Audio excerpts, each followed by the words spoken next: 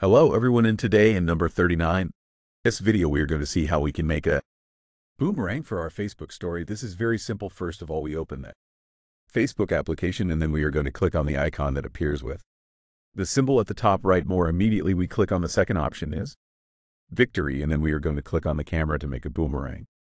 We simply have to click here on the part on the left where it says boomerang, and then as you see we simply press and zoom. We do in this is how to make the boomerang as you are seeing on the screen. We can either save it directly here to the save part or share it directly at the bottom right. This is how to make a boomerang in our Facebook story. This has been all. Thanks for this video. See you in the next one.